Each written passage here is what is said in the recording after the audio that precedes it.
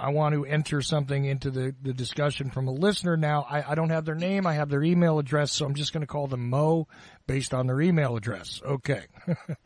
Mo asks this interesting question. I want to tail on with something here because I think that this question is going to go a lot deeper than the listener even thought.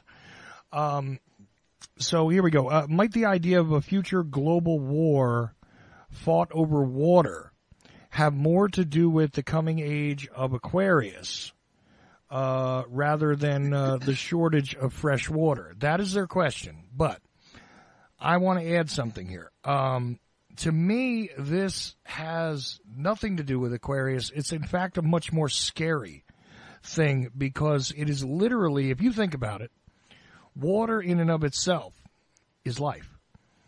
So there is nothing on this planet that survives without it. So when people are battling over resources, oil, I realize, is an important thing, and plenty of blood has been spilled. And listen, blood has been spilled, will be spilled, and is being spilled continuously for various resources, diamonds, natural gas, steel. It doesn't matter.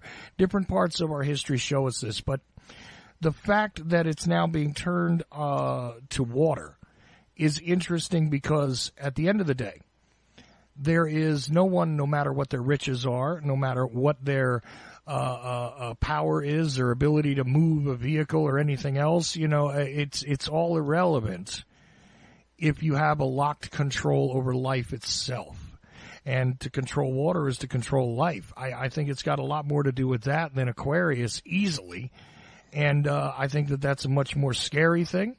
I think it's also, dare I say it, it's actually a ritualistic, magical kind of thing that's going on when people are beginning to battle over these elements, these very basic elements of life itself. More than oil, more than anything else that's ever been battled over. So, Jordan, again, the question is, do you think that this has to do with the coming age of Aquarius? And I add the question, do you think that there is an esoteric aspect to this that is actually ritualistic, actually magical, and not in the magical, wonderful world of whatever sort of way, but really in a deep, dark sort of, we're going to get a stranglehold over life itself on the planet kind of agenda, which goes right to serving the adversary who does indeed rule this particular world. So those two questions I throw at you, and I think that this is going to be a dark and deep subject immediately. But keep in mind the first part of it is, does it have to do with the coming age of Aquarius, the fact that this is happening? And secondly, do you want to speak to the more esoteric aspects of the battle over water on the planet in a religious context? Well, I don't think Aquarius is going to affect us that are listening today because it's not going to be around for another 300 years. We're not in the age of Aquarius yet and won't be around for at least 3, maybe 400 years yet before Aquarius will be here officially. And obviously, there's going to be a symbolic implication to the world of the age of Aquarius. Sometimes I've often thought it meant a time when the world will be washed up. And that's what we're looking at. We're getting to the point where we're running out of everything, running out of answers, and we're running out of materials. We're running out of everything. We're running out of our minds. And so it looks like maybe the world's going to be washed clean of all the ludicrous stuff that we're into. Maybe that's what it means. But I know that Aquarius is no longer going to be a problem we're going to have to deal with, we who are living today, because it's not coming for quite a few years. Because you've got to know, where did the other astrological signs begin, and where was the one just before us? The one we're in right now is Pisces. Well, in order to know when Aquarius arrives officially, you have to know where did Pisces, the one we're in now, where did that age officially begin? And so each age is 2,150 years long. Well, if each age is 2,100 years long, when did Pisces begin? The age of Pisces with the two fish, which is the age of religion. Well, we've been involved with religion and churches and faith and all of that for the past 1,600 years since the founding of the Catholic Church 1,600 years ago. And the Vatican and the age of Aquarius, it seems to point to the fact that age of Aquarius officially began about the 4th century AD. That's what the best I can come up with, the best evaluations I have seen. That makes sense to me is that Pisces began around the 4th century AD. In our time, in AD. And so you count 2,150 years from the 4th century AD, and that puts us at the beginning of the age of Aquarius in somewhere around 2,400 something. Well, we're in 21, so we got about 300 and some odd years to go yet. But this is the dawning of the age of Aquarius. This is not the age. This is the dawning of the age. That's what the song says. And why do we call it the dawning? Because the sun has not risen yet in the age of Aquarius. It hasn't come up. The stars on the eastern horizon are not in Aquarius. They're still in Pisces. Right, and we talked at length about the dawning of and the idea that there are effects before you can actually see the sun when the dawning is occurring. So this isn't literally when the sun is up. That's right. When you're talking about dawning. And the thing is that when you put it together here, and you say, okay, 4th century, that means that when the calendar read about 300 is when this happens. So if the calendar's reading 2000 now, that means the calendar's got to read 2400 in order to even get there. But in all fairness, the listener did ask the coming age. Does it have to do with the coming age of Aquarius, which, in a relative sort of way is soon to happen, but hasn't yet happened, obviously, like you said. So do you think that has anything to do with this battle that's going on over the resource of water at this time?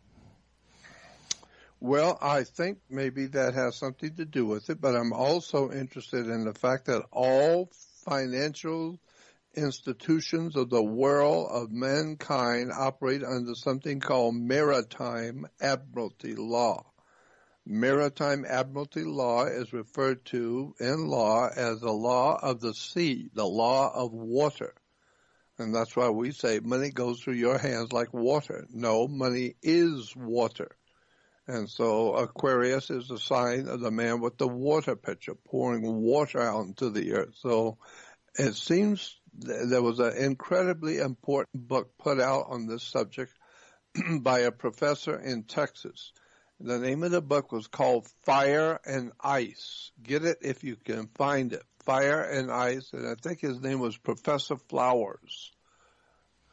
Professor Flowers wrote a book called Fire and Ice, and in it he talks about the coming age of Aquarius and ties it, connecting it directly to the Brotherhood of Saturn, or the powers behind the world revolutionary movement of Adolf Hitler and the Soviet communism, especially with Adolf Hitler and the Germanic peoples of the world, and shows how this whole idea of the coming of the age of Aquarius is not going to be very pretty. It's not going to be happy. This was the kind of stuff Adolf Hitler was preparing the world for. Well, if that's the case, then you have to know it's going to be an incredible world we're going to live in, because Adolf Hitler realized that there was coming an age of Aquarius, and he was preparing the world for that. And so what happened to the earth during the Second World War, well, that's what's going to happen to the earth in the coming of the age of Aquarius. It's going to be very, very different than you think it is. It's not going to be some happy la-la land imagined by spiritual people who think the age of Aquarius is going to be so wonderful. No, go back and read the book Fire and Ice by Professor Flowers.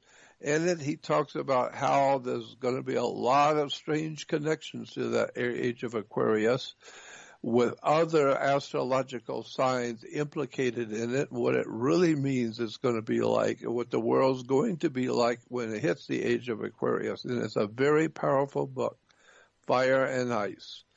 And I think that the world is going to be a horrible place to live in. It's going to be a tragic, horrible place to live in when we hit the age of Aquarius officially. And I think the reason why is because look where we humans have come from in the past 200 years, a little over 200 years from the founding of our great republic to the horrible world of tyranny, communism, Marxist-Leninist communism, fascism, bloodletting murderers, and all kinds of horrible things going on in the world today. Look where we have gone down. Look where we have fallen down to. Well, just sit tight because the world's not getting any better. It's getting worse and worse by the day. And so where are we going to be in the next 300 years when the age of Aquarius begins? And I have no idea how bad it's going to be, but from the past 250 years, we have really hit the bottom today, and our country is being destroyed from inside.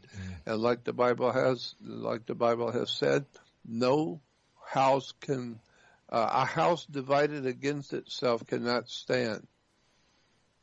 Well, if there's ever been a house divided against itself, it's America. One half of our country hates our country. One half of our country hates the president. They hate the government. They want to destroy this country. They want to destroy what we have built, what people have died to build in this country, give us freedom and liberty and justice and a wonderful way of life in relation to the rest of the world.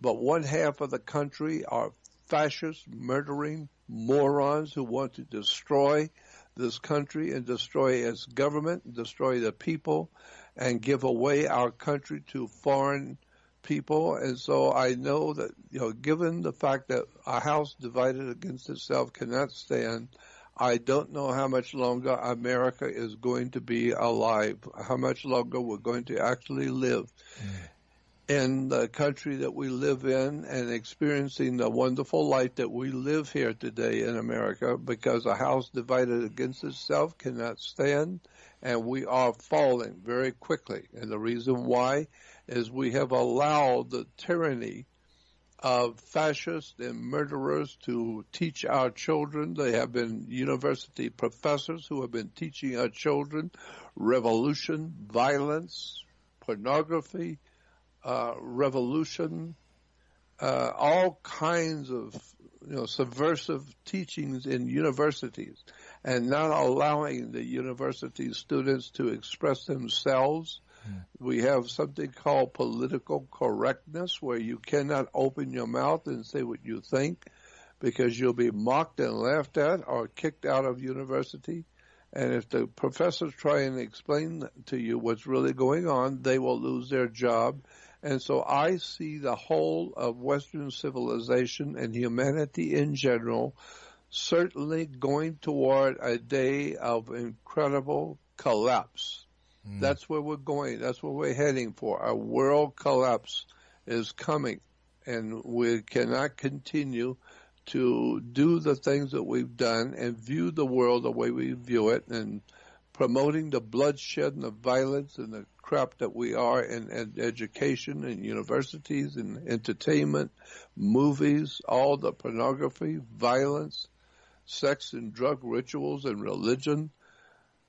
We're not going to continue. Something is going to happen to the world of mankind. And I know, and I can feel it coming. I know that we're coming to a place where we're going to collapse. And when we do, it's going to be a horrible situation. And God knows how it's actually going to look and what the world is going to look like in the age of Aquarius. But from what Professor Flowers wrote in his book, Fire and Ice, it's not going to be very pretty if you start looking at all the accompanying information in astrology is that the age is coming is going to be a very, very seriously, incredibly bad thing coming for us. We are heading down a wrong road. And it's just too bad because I know that most people have no idea in the world what I'm talking about.